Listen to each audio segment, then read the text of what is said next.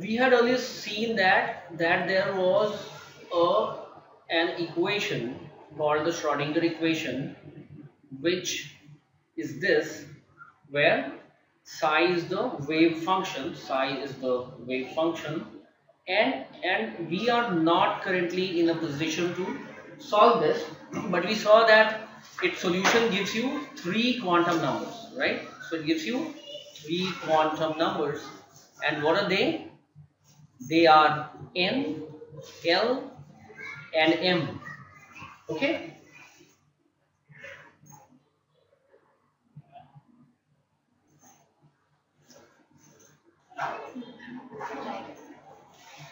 So, so the solution was N, L, and M. This was called the principal quantum number, the main, right? Main quantum number, and this is called as azimuthal H. This is HAL quantum number, and this is called magnetic quantum number, right? Where psi, as we had said, is the wave function. Psi is nothing but the wave function. Psi is the wave function, and E is the energy, right? E is the energy of the electron.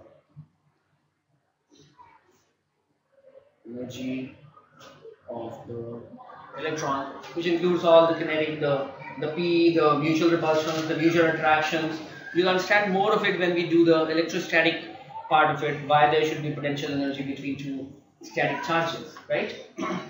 but there are potential energies. If this is Q1, this is Q2, you only know this at this junction, and they are separated by a distance this, then the potential energy U is given by K Q1 Q2 upon R, where K is a universal constant whose value is 9 into 10 to the power 9, right? That is the potential energy between two charges which are at rest. The trouble here is the nucleus is at rest, the electrons are moving, so the mutual energies between them have to be factored in, right? There are ways of doing it, but it requires some complicated mathematics, right? Now, the wave function, it contains all the information regarding that electron, contains all information regarding that electron, regarding the electron, right? And we had seen that its value depends on the coordinate of the coordinates of the electron, right?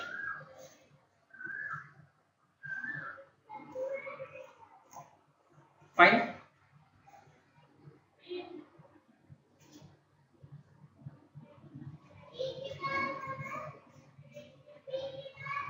Fine, it is a function, so otherwise it has no meaning, but when you put the coordinates, it gives you the information about all the electrons around. Okay, and such wave functions, for the hydrogen or hydrogen like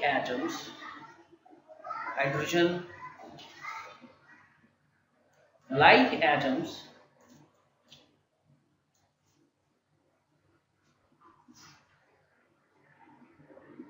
is called an atomic orbital. It's called atomic orbital. It's called an atomic orbital. Okay.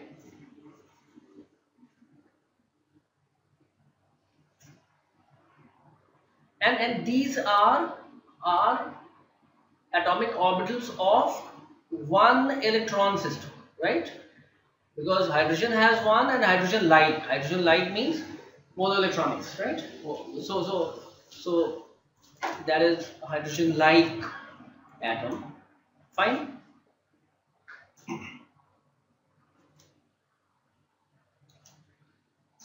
Now for a long time it was not known what psi meant, or what to do with it, but ultimately it was found that mod psi square represents the probability of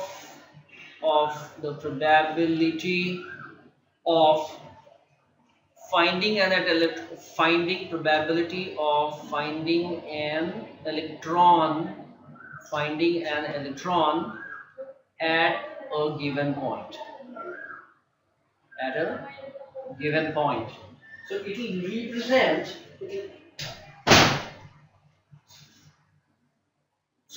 represent mod of psi square at a point will represent the probability of finding an electron at that point, provided you put in the coordinates here. So it will give you some value, you take the mod of it, square it, it will give you the probability of finding the electron at that point, right? We understand?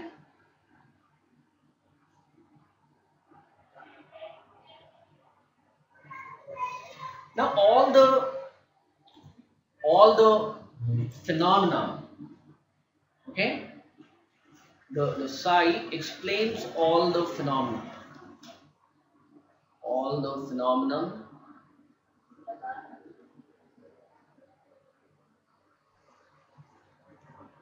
observed in the hydrogen atom.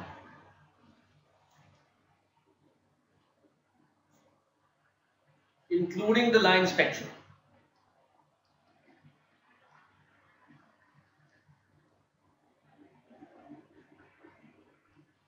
We have seen that in hydrogen, line spectrum thing was derived by us by the classical method. Okay, we derived it, if you remember.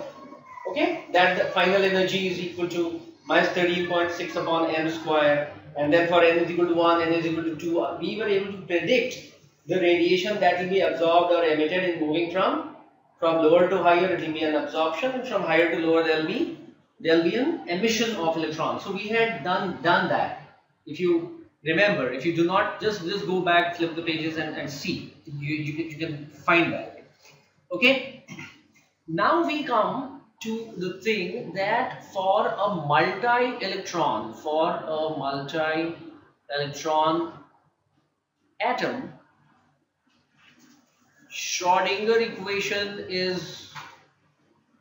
becomes very complex to solve, very difficult to solve.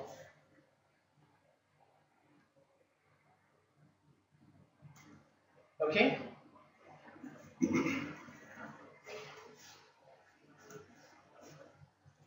So we had to take the help of approximate methods,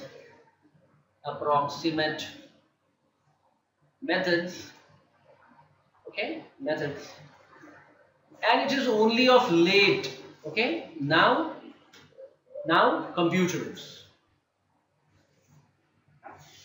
they are able to solve it, okay, for all points, almost all points. You have to map all the points around an atom, you understand, and not in a 2D, in a 3D. So if this is that, you have to keep on solving it for all. Understand? Now it really becomes extremely complex. Fine?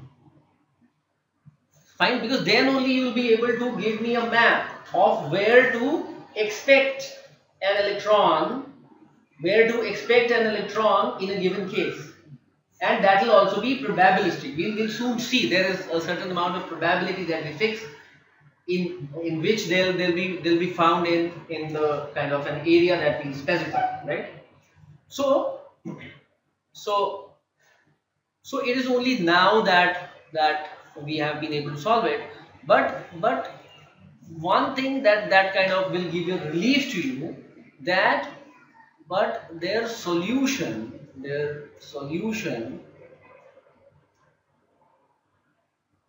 gives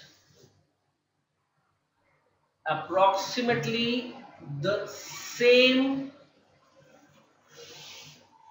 shape of orbitals, with the difference being due to increased electronic charges they have shrunk a bit. Okay, with a little shrinking.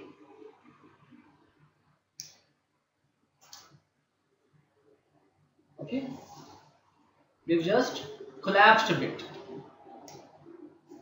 So it's not that from one atom to another you get a remarkably different shape of orbitals.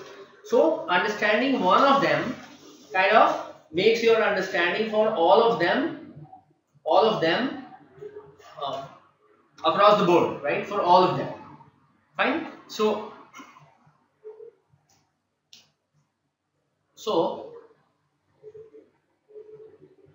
due to increased nuclear charge, due to increased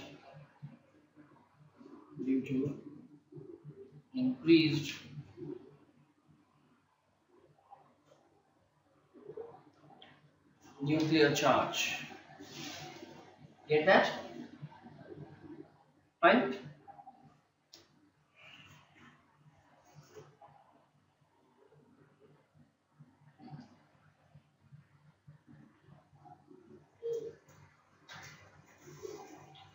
There is a slight difference in the multi-electrons in hydrogen atom. In hydrogen atom, the energy of the electrons,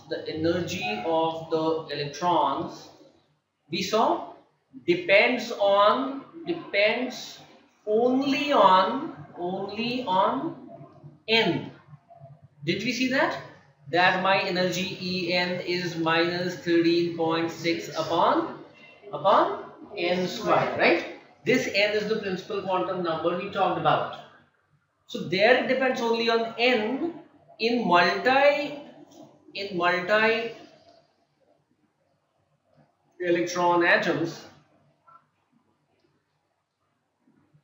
energy, I'm sorry, this is G, okay?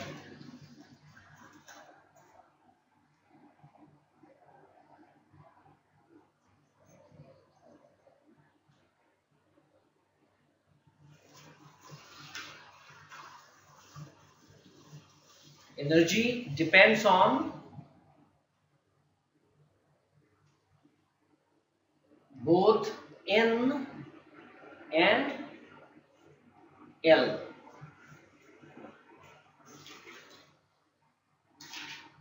Understand? It depends on both N as well as L.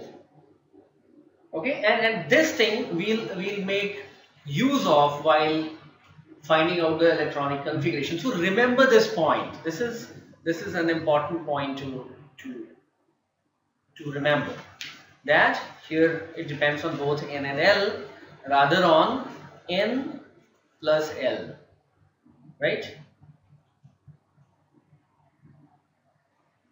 Fine. So here we saw that as N increases, the energy increases because it becomes a smaller negative number, no? From minus 13.6 it suddenly became minus 3.4, right? Minus 3.4 is greater, but here it'll be the sum of these which will decide the energy. So that bit is important to be carried forward. Fine. Fine. So we will now see what values these orbitals will take and what do they connote, what do they signify, right?